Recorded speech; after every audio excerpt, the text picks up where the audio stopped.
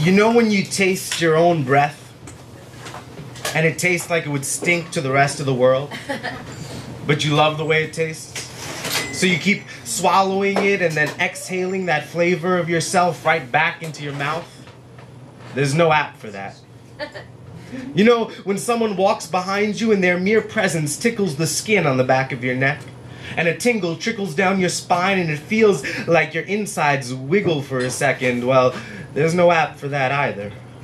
And you know, when you're walking in the dead of winter and you can literally feel your heart rattling the prison bars of your rib cage, and then that euphoria that you feel once you've been embraced by the warmth of four walls, well, there's no app for that either. And you know, when you lock eyes with someone and whatever it means to be human travels through the air in the instance of a glance, then it's just too human for us humans, so we look away, uncertain of what to do next. Well, there's no app for that.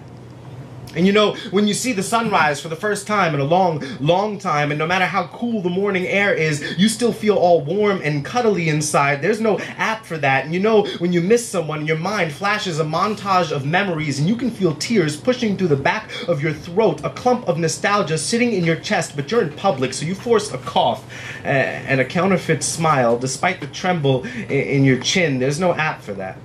And you know, when your face hurts from smiling, from laughing, from crying, and the muscles in your cheeks feel as sore as your arms do in the day, like the day after a good workout, there's no app for that. And you know, when the grass smells like morning dew and the world smells like it's about to rain and you want to bottle the fragrance of your lover's sweat, well, there's no app for that. Not yet.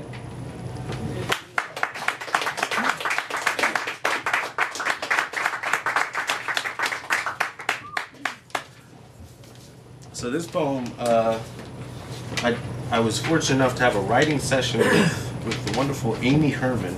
Woo! Yeah. You heard about her, you like her. Wow.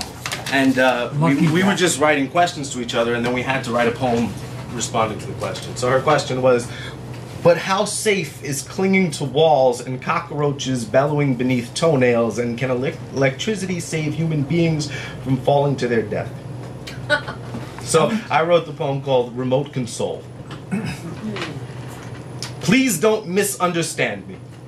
Don't place a knitted cozy over my words to muffle my whistle into a context made of silent steam. I'm not being contrary for the sake of irony. I'm not being skeptical just to disagree. I am being a cornfield of anxiety, vast with redundancy, easy to drive past without noticing. You like repetition, don't you? I know you do. I know you do. I know you do. This is a matter of safety and danger and all the other human constructs in between, all of the inedible corn-based creations. This is the sticky product of the masturbation of phallic semiotics. Have you seen their bar graphs lately? Their y-axis has erectile dysfunction. Can't even get it up for the cherry-filled pie graph they're always comparing to the sultry voluptuousness of their beloved bell curve. We are so redundant in our comparisons, so comfortable in our redundancy. This all started when we measured her equator, didn't it? When we counted her fault lines to tell her age, she, just like her daughters, does not indulge such personal information. She started getting really pissed off the moment we had the audacity to name her oceans.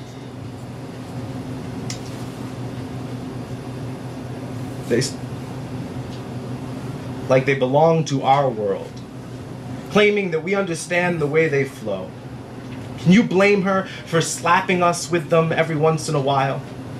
She is both lightning bolt and ocean. She conducts herself so well. She conducts herself so well. We need to be more resourceful with her resources. It's not that we should limit ourselves, it's just that we should try and control ourselves when we're still the ones that are in control. I concur. The sky is no limit. I agree. We should all drink from the I can do anything fountain. We should believe in whatever the fuck we want to, especially ourselves. We all need to protect ourselves from what we are capable of, but safety is no excuse for building a wall. And danger is the most influential of motivators, and at some point during your life, someone told you that standing under a tree is the worst place to be during a lightning storm. So the next time you walked home through the park under the illuminated crackling of a deep gray sky, you realized just how motivated you were not to die. So you built a wall. And you didn't even have the fairy tale wherewithal to use bricks or cinder blocks or cement, or at the very least the primitive resourcefulness to use stones or wood. You used sheetrock and plaster, and then you wondered how all the critters were able to crumble crawl their way in. You acted so shocked when peep and glory holes started popping up all over the place. You kept replastering it and replastering it. You were so concerned that it might crumble, leaving you exposed. So you built more walls to support it. Ran wires through them, hidden but connected. You became so concerned they might burn down accidentally that you injected them with asbestos. You built a roof to keep the sky out. You felt safe, but the glowing box in your plastered box told you that fear had written a new self-help book, and that if you read it, you'd be even safer. And the same glowing box told you that Danger came out with another album, and that it was safe to listen to it in the safety of your box, and you'll be hiding from her there. Reading Fear's book and listening to your favorite track on Danger's album, clinging to your favorite wall when she'll slap you with one of her oceans. Just to remind you that some things you cannot be protected from. Thank you.